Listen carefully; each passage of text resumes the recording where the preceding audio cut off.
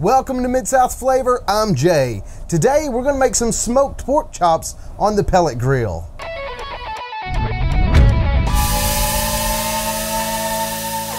Before we head out to the pellet grill, the first thing we need to do is season up these pork chops. Today I've got about a dozen of these center cut pork chops. They're small in size, but the size seems to work great for us. It works great on the pellet grill. So the first thing we're going to do is season these up. Now this is just a custom mixture that I have here, but you can use pretty much any type of seasoning that you like. I'll leave a link to some of our favorite seasoning down in the description below this video. So we're just going to liberally coat these pork chops. Once we have one side completely coated, pat it down a little bit, flip them over, and we're going to coat the other side. Now that both sides of these are coated, they look good, we're going to put them in this Ziploc bag. We're going to put them in the refrigerator for about an hour or so, maybe a little bit longer. If you want to leave them overnight, that's fine. It's just going to soak up some of this flavor. So yeah, we're going to put them in the bag, put them in the refrigerator, and then we'll check back when they're ready to go on the grill. Now we're back outside, and it is hot outside. It's about 90-something degrees.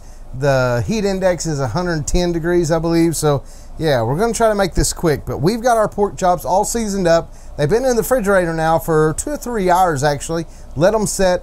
My pellet smoker is heating up.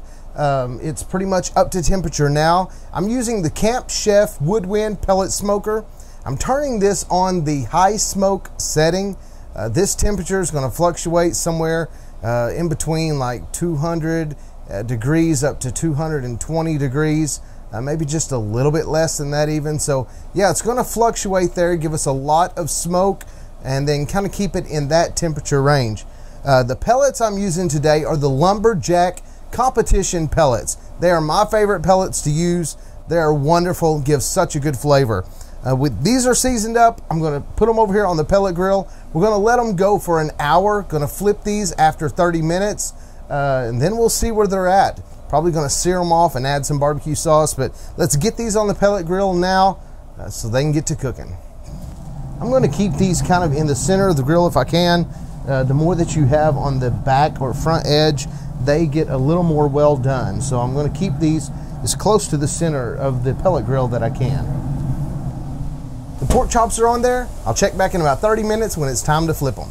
These pork chops have actually went for an hour and a half. That's simply because we really like these well done. So just check the temperature. When they get up to the temperature that you want them to be, then you can pull them off. But we're actually going to put them over here on the sear box for just a little bit to get a little bit of sear on them.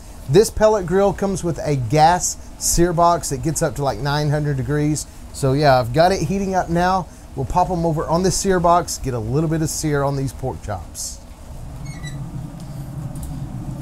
Man, these look good.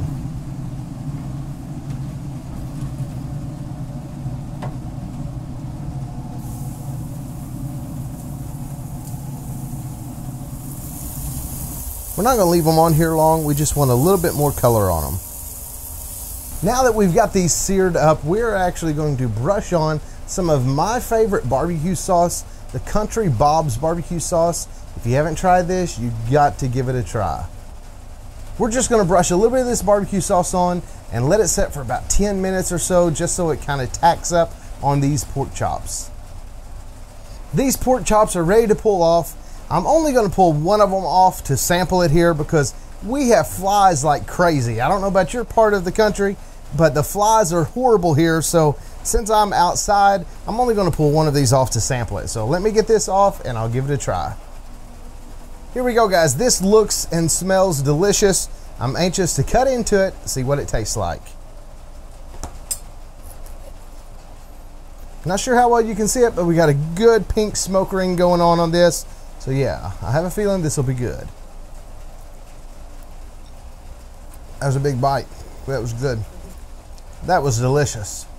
Yes, I love the flavor of these pork chops fixed on the pellet smoker. You can't go wrong by trying this. Let me know in the comments below, what is your favorite way to fix pork chops? Thanks for liking, commenting, and subscribing. And remember, on the grill or in the kitchen, here in the Mid-South, we do flavor.